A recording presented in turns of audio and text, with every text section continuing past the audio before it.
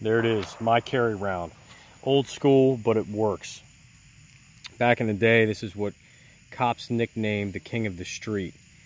The 125 grain semi-jacketed hollow point 357 Magnum, whether it's the Remington or the Federal. I think I have one over here. See the differences between the two. The Federal on the left, the Remington on the right has a scalloped semi-jacketed, and this one looks more traditional, but I think this one actually opens up a little bit more violently. Both of them have pretty much the same ballistics. They're running 1450 to 1500 feet per second out of a 4-inch. But back in the day, this was the king of the street, the #1 one-shot showstoppers. It's my carry round, and it's a badass fucking round. You just got to handle the recoil and the muzzle flip and the muzzle flash.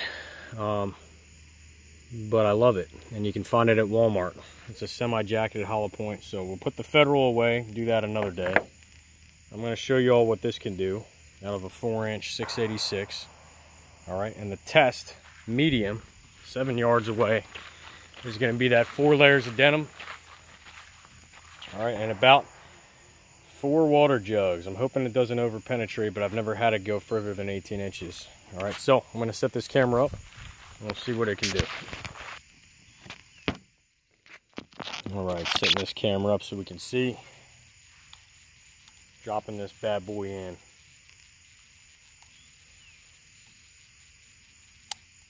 All right, here we go.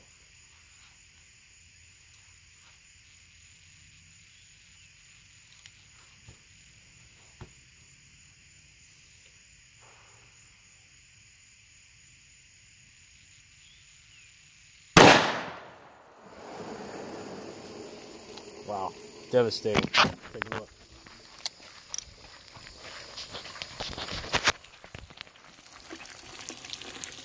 Devastatingly effective.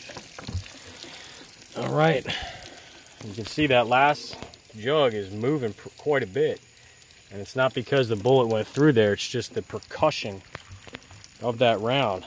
So you can see, went through the 4 layers of denim, opened up really quickly on the first jug. Second jug is just completely destroyed. A lot of jacket separation here, and then inside of this jug, I presume, is our projectile. I'm going to pause the video. Once again, that's a perfect distance we want, about 18 inches. I'm going to recover that projectile and see what it looks like. And there she sits. It looks like a UFO, like spacecraft from the 50s.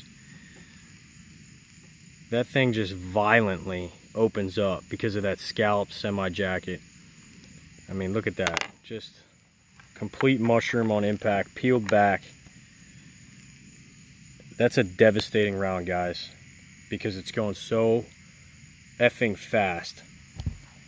Now, granted, this is a 4-inch barrel, so I get a little bit more velocity out of that round than you might out of a 3. But even out of a 3-inch, I think I cronied it before, it's still going 1390, 1400, something like that. Wicked round, guys, and that's that Remington green and white box semi-jacketed hollow point 357 Magnum. Love it. That's my carry round. That's it. Now in the winter time, I might switch to a Hydra shock. If I'm going into bear country, I might switch to a Hydra shock. I want a little bit more weight. But the 125 grain, there's something magical about it with the 357. And I'll tell you, semi-automatic calibers try to mimic this same exact round. Everything you see out of a 10 mil, a 357 SIG, 9mm, like all these other rounds, try to mimic it. The 357 Magnum 125 grain. This is it. This is where the buck stops with handgun calibers. So, can't say enough good things about it. Always find a good gun to shoot it out of, and you're set. Thanks, guys. Keep training.